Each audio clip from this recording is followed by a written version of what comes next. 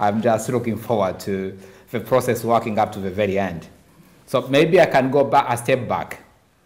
We got this call for proposals, a number of, well, I think it was in January, from the German Marshall Fund.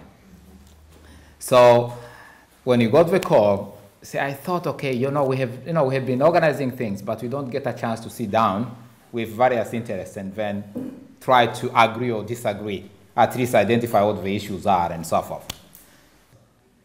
Talk about migration in sort of, removing the hearts of the various organizations and institutions we represent, because we are normally sometimes prisoners of what we do.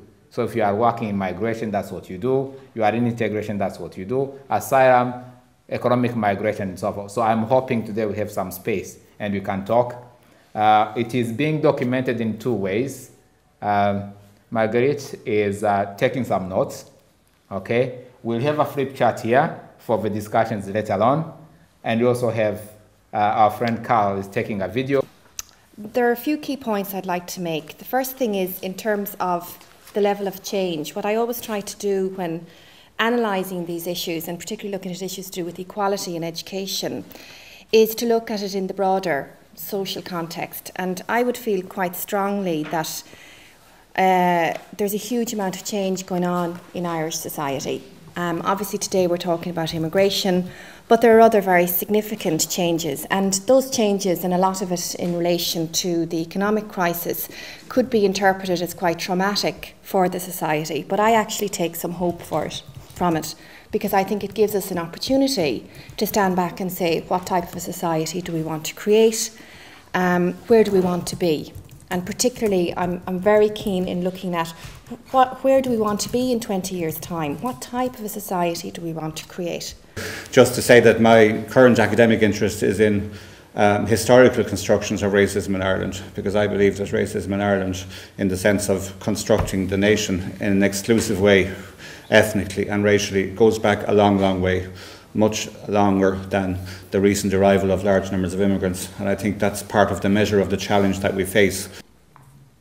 There is no doubt that our classrooms have changed forever. The presence of diverse student populations, along with a variety of different needs and abilities, are bringing to an end 20th century pedagogical practices, and about time too. Governments around the world are struggling to devise educational models that are fit for the 21st century. It's a huge challenge given our inability to predict both the economic and technological landscape of 5 years' time, and capability of an educational system to evolve and keep pace. On top of all this, we in Ireland, along with many developed countries, are broke. However, I see this as an immensely exciting period, with economic challenges providing innovative opportunities. What's motivating the laws? Why are states passing this? And I argue that states are doing this because of a growing discomfort in the United States with changing racial dynamics. It is about putting the gender lens to make sure that we're developing policies that are specifically related to men and women, but that we also locate those issues in the wealth of analysis and knowledge that's already there. And then, unfortunately, there's also false allegations of racism. And if you don't acknowledge that that happens, we're not entering into the full debate.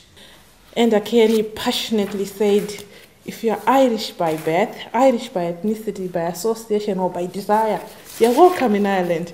I've been here all these years and he never welcomed me in such a manner, so I thought, okay.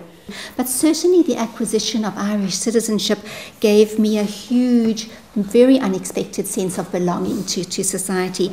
Although I still have to say that when people ask me where I'm from or what my nationality is, I'm not quite sure what to answer. So I suppose it does demonstrate that I'm still confused about it. It is important we understand that the role of the media is not to promote diversity. That's extremely important. Integration is here to stay, and we have to keep working at it. We have to work on an integration policy that's, at the end of the day, operational. Thank you.